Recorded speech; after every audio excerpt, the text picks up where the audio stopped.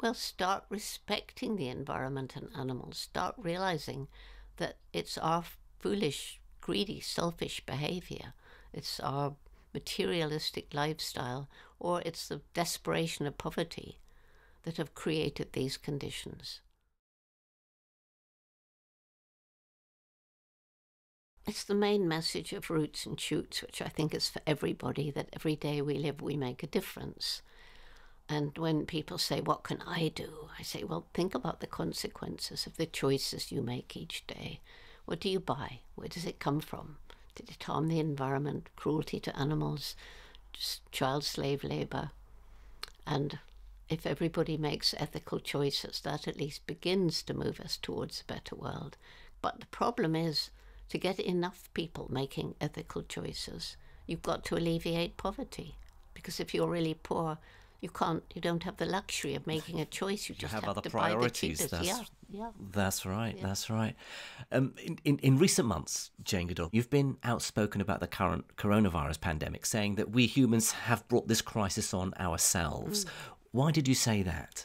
I say that because it's been predicted for a very long time by people studying these so-called zoonotic diseases, that are viruses and bacteria that jump from animal to human. And by destroying forests, animals are brought into contact with each other much more than they would normally be, which helps the virus or the bacteria to jump from one animal to another. We've pushed some animals into closer contact with people, and so that's another opportunity for viruses to jump ship. And then there's the trafficking.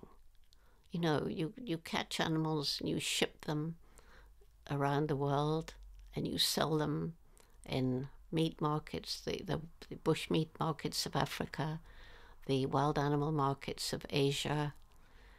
And these markets where different animals are crowded together in unhygienic conditions, it's perfect for these diseases to jump. I mean, it's ideal for them. If you could change one thing, then what would it be? Well, start respecting the environment and animals. Start realizing that it's our foolish, greedy, selfish behavior. It's our materialistic lifestyle, or it's the desperation of poverty that have created these conditions.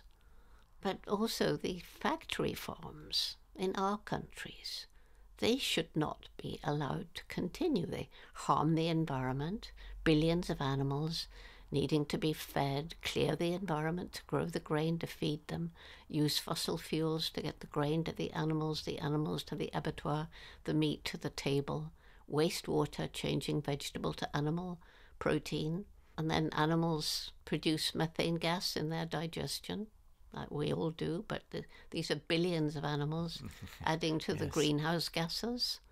You know, they're not only terribly cruel, but they're very environmentally destructive. And so we need to have no more wild animals sold in these wildlife meat markets. We have to stop this treatment of domestic animals who are individuals with personalities. And, you know, pigs, for example, just one example. Pigs are as intelligent as dogs. And I always tell people to Google not Picasso the artist, but Pigcasso. And the number of people who've Googled Pigcasso and told me they'll never eat bacon again is amazing.